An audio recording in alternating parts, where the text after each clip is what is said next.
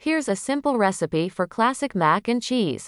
Ingredients: 1 pound elbow macaroni, 4 tablespoons unsalted butter, 4 tablespoons all-purpose flour, 4 cups whole milk, 2 cups grated cheddar cheese, 1 cup grated Parmesan cheese, salt and pepper to taste. Breadcrumbs, optional. Instructions: cook the macaroni in a large pot of salted boiling water according to package instructions until al dente. Drain and set aside. In a separate large saucepan, melt the butter over medium heat. Whisk in the flour until smooth, and cook for 2 to 3 minutes to form a roux. Gradually add the milk, whisking constantly, until the mixture is smooth and begins to thicken.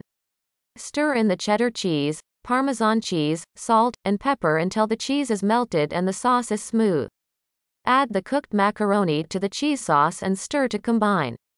Transfer the mac and cheese to a 9 by 13-inch baking dish and sprinkle with breadcrumbs, if desired. Bake in a preheated 375 degrees Fahrenheit oven for 20 to 25 minutes, or until the top is golden brown and the sauce is bubbly.